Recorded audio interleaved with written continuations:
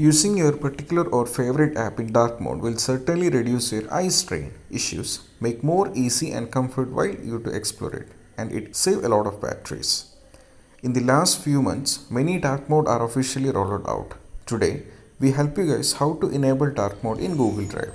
So, welcome back to Good Drive Tips. Google Drive is well used by all of us. We back up all our important details, contacts, even videos to Drive to make it more safe and secure. To enable dark mode in Google Drive, make sure your app is updated before you start.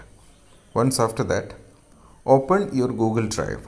Now you can see hamburger button at the top left corner. Now at the bottom, you can see settings right. Now scroll down, you can see theme sub option. Now tap on it. It will be light in default in most cases. It will ask for further options to select in a pop-up. Now select dark. Yes, that's it. You have successfully enabled dark mode in Google Drive. So that's all about in this video. We'll back with more exciting videos. Don't forget to subscribe and turn on notification for more upcoming updates. Till then, this is Shahin signing off from Get Drive Tips.